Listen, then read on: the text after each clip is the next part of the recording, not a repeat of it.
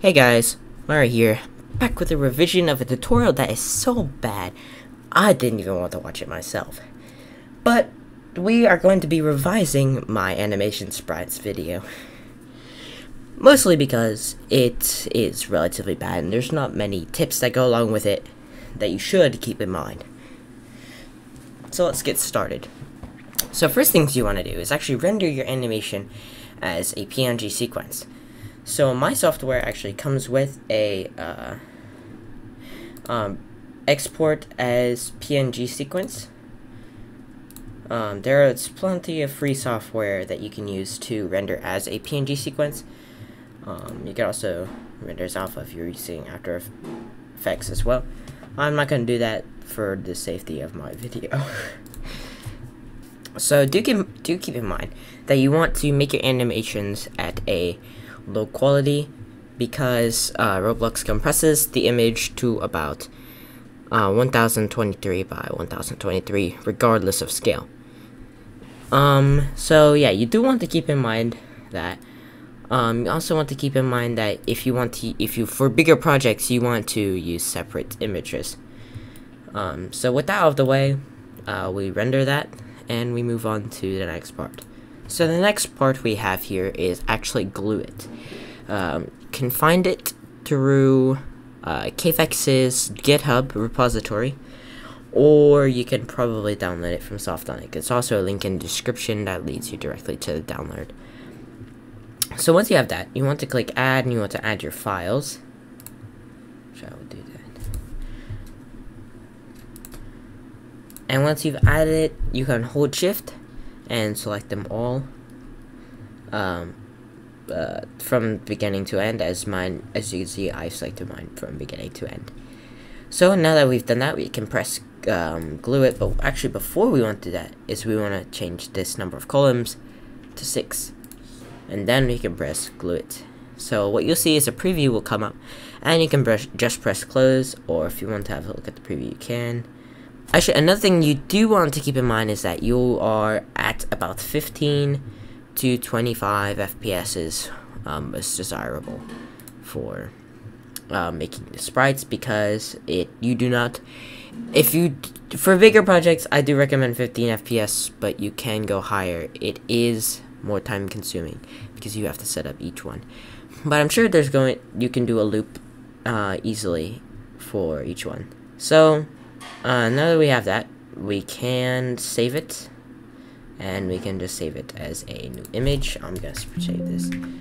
You can obviously just save it as the sprite name or whatever you want to save it as. That's cool as well.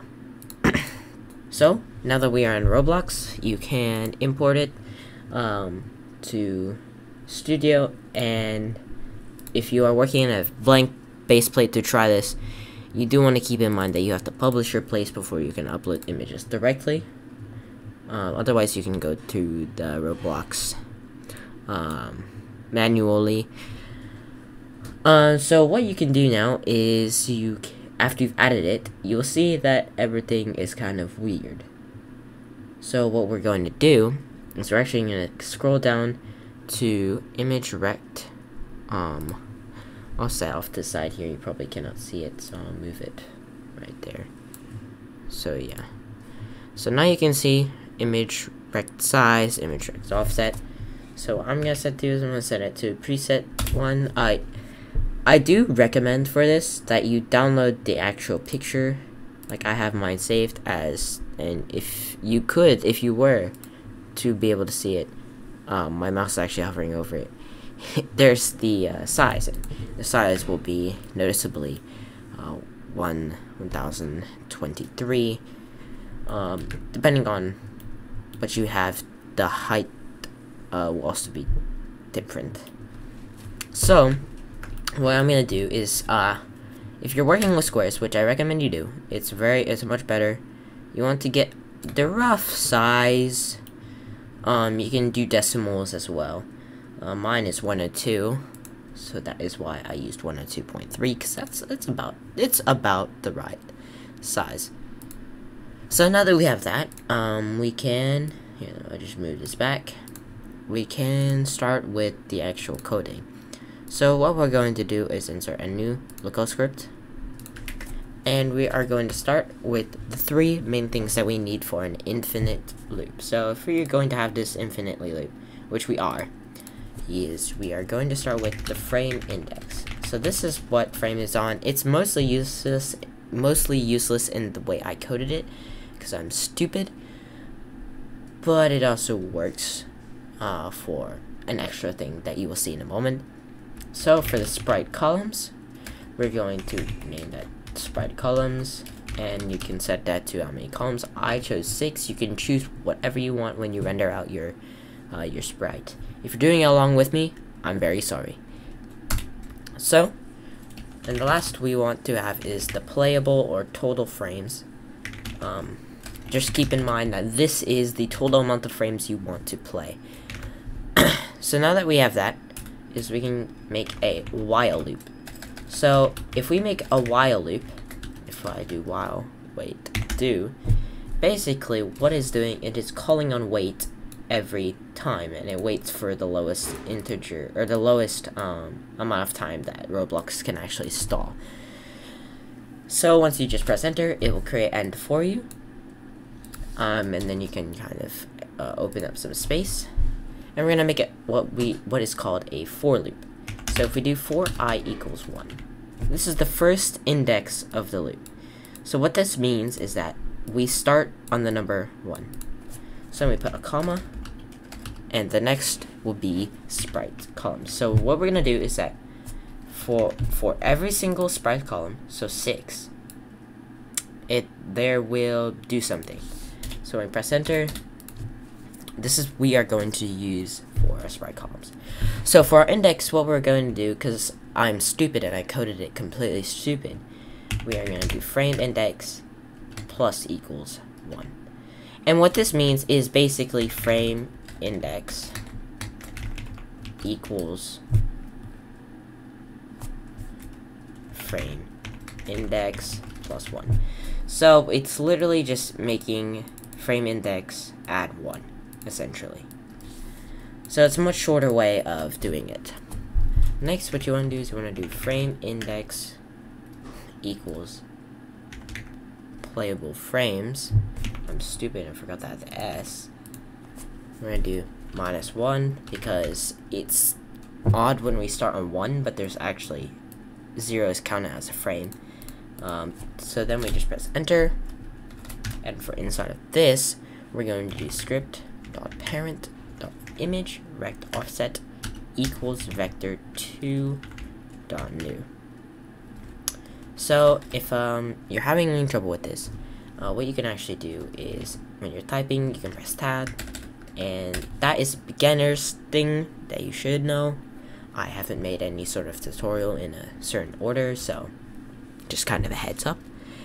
And once that's done, we can do frame index equals 0. So we're just resetting the frames if it reaches the maximum amount of frames, -1.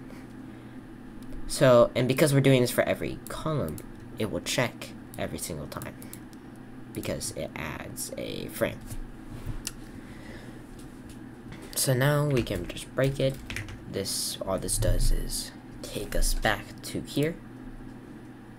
So it will just break it, and we will be inside of here again in the wait loop, which is what we want. So then, now we want to do another if statement. If I equals sprite columns, then we're gonna do another one of this. We're gonna do script.parent.image rect offset equals vector 2.new. This is where things get a little bit complicated. So what we're actually doing here is offsetting it so the sprite will play based off of the size, because the offset is not actually per sprite. So per frame is basically, so if we make this back to maybe 50, okay, that's a little small, we would do 250. So for each frame, because our size is set to 102.3, we move the frame for 102.3. So basically, because the offset, if I did 102.3 right now and I did 0, it would move it to the next frame, basically. Because 102.3 is the size and the offset is not the scale.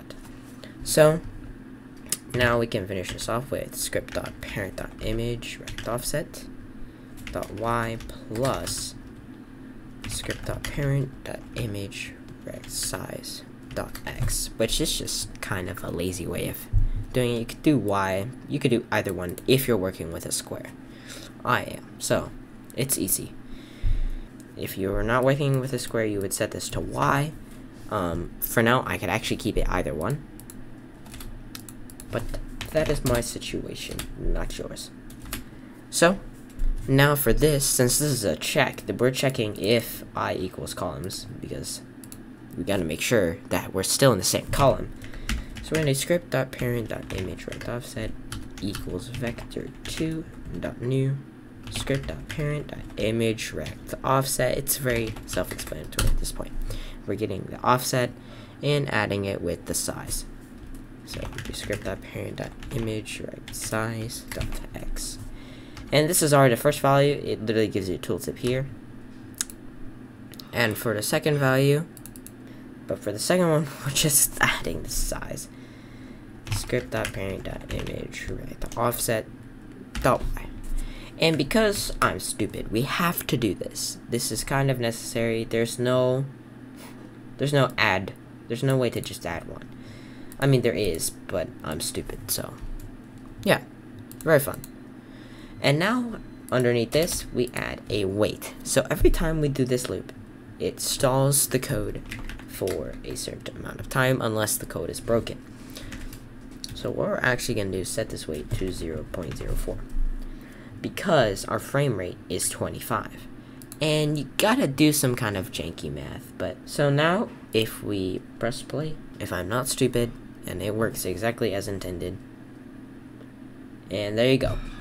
So you can see there is some slight twitching if you look intensely, and it's also very low quality because it's been crushed down to 1023 pixels, but it still looks relatively good, so that's all that matters to me.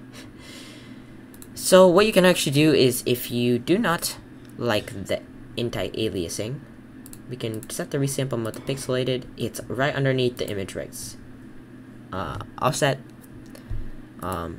It's very simple to just simple fix for pixel art, especially if you are using it for pixel art. It'll work flawlessly. So here we actually are going to be reusing code, but with a little bit of a twist. So what we're actually going to need now is we're going to need the rows, because again, I'm stupid and I coded it wrong, but this works. Okay, if you want to expand on this idea, I'm totally down for it. So I have 10 rows in my picture. I counted this prior to coding, so I put 10 right there. There's no strings attached. Now for the final variable we're going to need is clicked. So for clicked, we're going to set that to false, and that's just detecting if it's clicked. So since we are a developer, we want to copy and paste as much code as possible. So that is what we're going to do.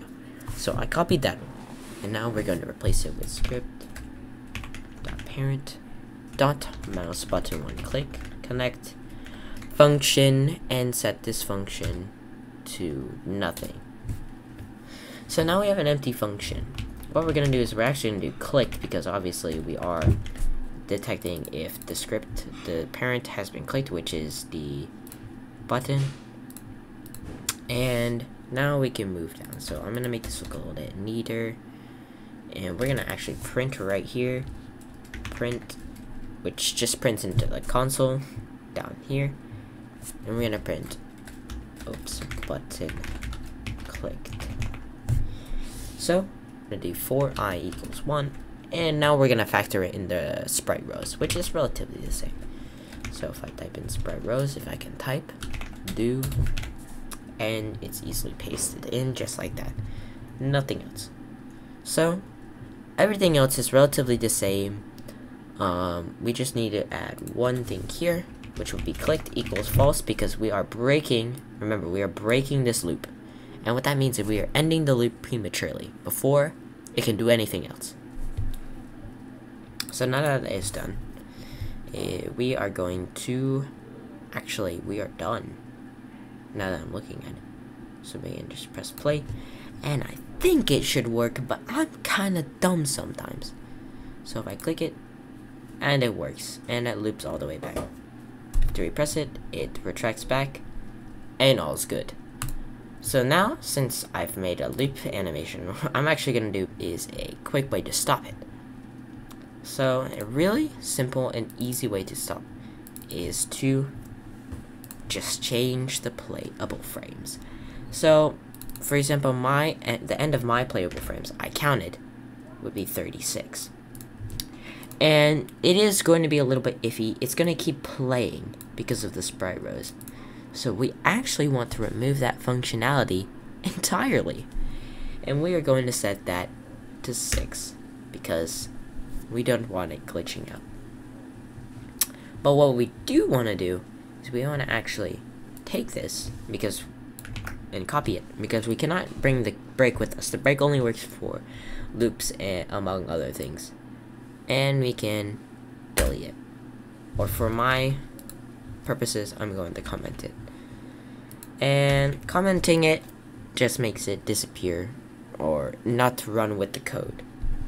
And now that we've done that, we can use this and paste it in right there.